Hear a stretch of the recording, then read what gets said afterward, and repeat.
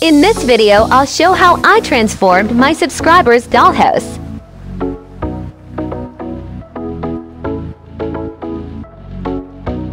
Hi everyone! Welcome to Kate Made channel.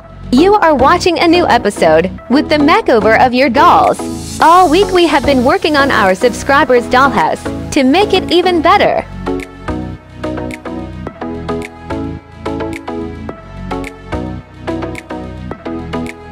We liked her house at first sight, and we wanted to make it just perfect. Say hello to this doll of our participant.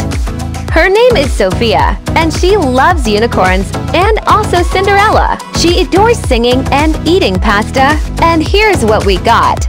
We create a dream house for Donistika's doll.